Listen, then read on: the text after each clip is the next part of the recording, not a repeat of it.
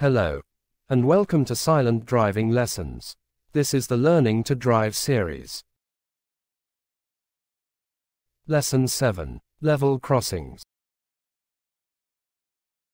A level crossing is an intersection where a railway line crosses a road, path, or airport runway, at the same level, as opposed to the railway line crossing over or under using an overpass or tunnel. Drivers should always approach a level crossing at an appropriate and safe speed to assess the distance the vehicle is following behind, in case you need to stop quickly to allow a safer stopping distance. The type of crossing you're approaching. The main level crossing types can be open level crossings. Extra caution must be taken at these type of crossings, especially those without lights. The crossing itself is clear from vehicles. Whether there is a yellow box road marking or no markings at all, ensure there are no vehicles blocking your exit from the crossing. If in doubt whether you can safely clear the crossing, stop before you enter the crossing area until it is safe to proceed.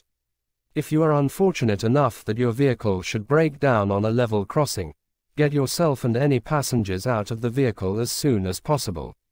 Locate the signal operator telephone number displayed on a sign at the level crossing and contact them. If you are unable to locate a telephone number, call the emergency services. Straight line reverse. Start by finding a quiet, level stretch of road where you will not be too close to junctions or bends. There are certain laws and rules that you must follow when reversing. The basic rules for this is as follows. Ensure the way is clear behind you before you begin this maneuver. Keep a low speed by using clutch control. Do not reverse where there is traffic closely approaching from behind. Never reverse from a minor road or driveway onto a major road. You must not reverse your vehicle for greater distance than is really necessary. It is actually an offense to do so. A straight line reverse is one of the exercises you may be asked to do on a driving test. For some inexplicable reason, however, it will be on the right-hand side of the road. So it is a good idea to practice this maneuver on both sides until you are able to maintain a parallel line and a steady speed. You can use the curb as a reference point. Motorways. Motorways are the high-speed roads that allow movements of vehicles between major towns and cities. At the moment there are 2,173 miles of motorway in the UK spanning the length and breadth of the country for convenient cross-country travel. Motorways are different to other roads.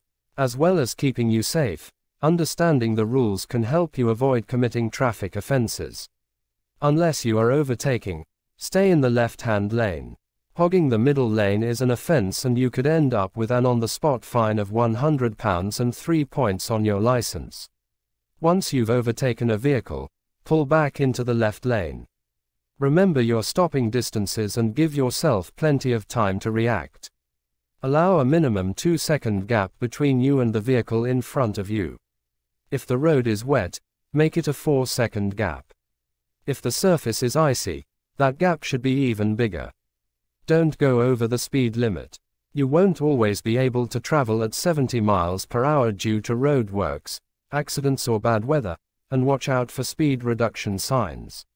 Never stop on the hard shoulder unless it's an emergency. According to government figures, more than 100 people are killed or injured on the hard shoulder every year. Independent drive. Independent driving is not a test of how you follow directions. Driving independently means making your own decisions. This includes deciding when it's safe and appropriate to ask for confirmation about where you're going. If you ask for a reminder of the directions, the examiner will confirm them to you. You'll have to drive for about 20 minutes by following either directions from sat-nav or following traffic signs. Mock test. A mock driving test allows you and your instructor to identify any areas of your driving that needs improvement before taking your DVSA practical driving test. As a learner driver gains a good level of proficiency in driving and test standards is in sight, taking a mock driving test is beneficial. It is of course significantly cheaper if you have failed a mock driving test and not the real one. Failing the real DVSA test involves more test booking fees, often further driving lessons, and there is also the driving test waiting times to take into account. Thanks for watching. Please like and subscribe.